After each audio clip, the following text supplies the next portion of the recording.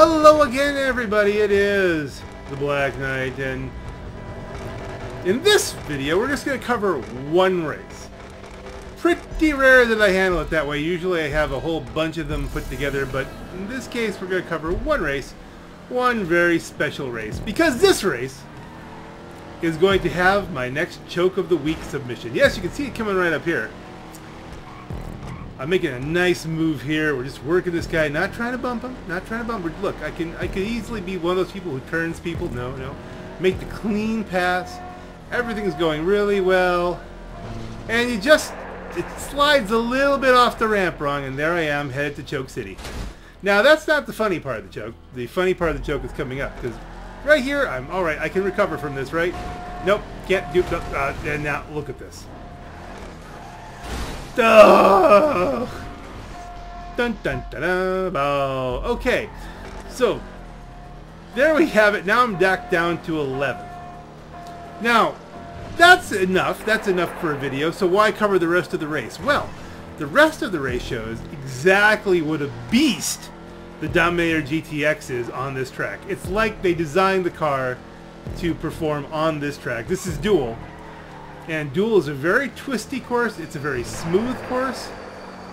It's one that will benefit any car that really has a lot of handling, and there is no muscle car with better handling than the Dominator GTX. Watch as it just can cut inside all of these Duke of Deaths. I'm not sure why everyone wanted a Duke of Death. Everybody seemed to, there was some, yes, there were, there's at least one Gauntlet and at least one Ruiner, but everything else, I think, except, of course, the winner. The winner of the race is in a Custom Saber Turbo, which is my normal car of choice for rocking the muscle car thing. Okay, I bumped that guy a little bit, but not badly. But on this particular track, just watch this. Now, it doesn't have the Dominator GTX does not have the top speed to run anybody down, but it can. Look, the other car had to hit the brakes and sliding to the outside. That just cuts inside. It reminded me of driving my Elegy. It just really has so much grip. Now, here comes that red guy again. This is the same guy, so I've caught up to the guy who bumped me out where I got caught in the little narrow notch there. Now, I'll get brake checked a little bit there, but I don't think it was even intentional. I think he's just trying to get through the curve.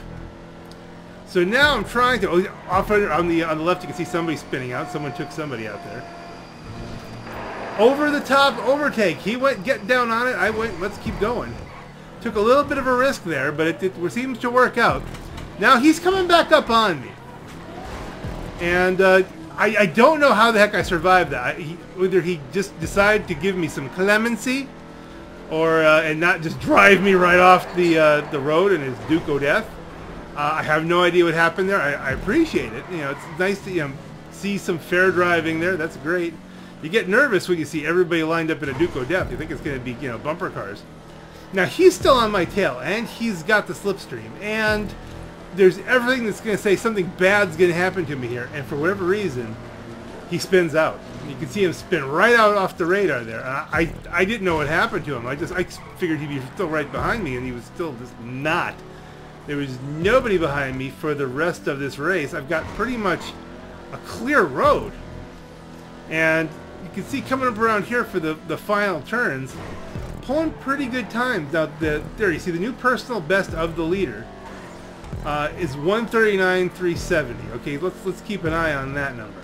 Now I'm coming around having had to fight a Duke of Death, and I'm pulling down a 141. 141 is pretty close there when you consider I was in a battle the whole time. Now I've got an open track. Now I'm not battling anybody.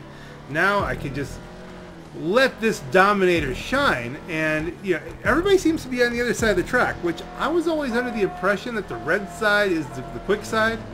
It's always been the side that I get better times on, but I mean, I don't know. I'll have to do a little bit more research on this, I guess. For whatever reason, everybody decided to take blue. Maybe they just like the color blue. I don't know. Maybe they figured there wouldn't be as much traffic on the blue side. But, or maybe it's actually shorter, I don't know. But I'm here rocking the red side. And if the red is the longer side, then that just shows even more how really perfectly designed the Dominator GTX is for this track. It's really just a track that it likes. It's hugging the turns. It feels like a sports car.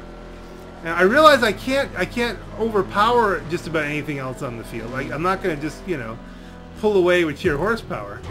But it's hitting the jumps perfectly right here once I'm not choking. And, you know, really handling very nicely. Okay, so you can see how far ahead we are, people. There's someone behind us, but that far back. We're coming into the final set of turns here again. A little bit of a drift, which felt good. I've got to say, it feels good to drift this car. Very much like when you drift in Elegy. It's that kind of controlled sort of feel to it.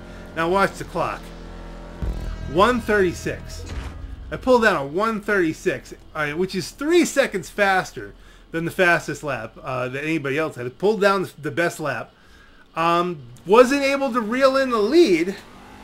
Couple more laps, very possible. Might have been several more laps because I was pretty far behind. You'll see in the final tally. But I think this definitely proves two things. First of all, the Dominator GTX is not choke-proof, but it will give you a very good comeback, assuming you're on this particular track. I don't know if you give it a couple long straights if it's going to be able to make it up in the turns, because it does lack that top end. By the way, that's a really attractive gauntlet there. I love the way that what they've done with the tires and the wheels and all the whole night. Not the tire, but the wheels. Got those Dukes going there, I think. Could be wrong. I like it. Looks good. It's a good car to watch as you run the time out on the video. And here we are. I finished third. Went from 11th to third. Choked it badly. Had a pretty good comeback there. And here we are. 13,003. Double money. Double RP. Didn't quite get 512. Winner in a custom Sabre Turbo, which would have been my usual car of choice. So, you know, it's still, you know, the jury's still out on what's better. But that seems to, I think if you have a Dominator GTX, you could feel comfortable bringing it to the Duel. This is your Black Knight. Have a great night.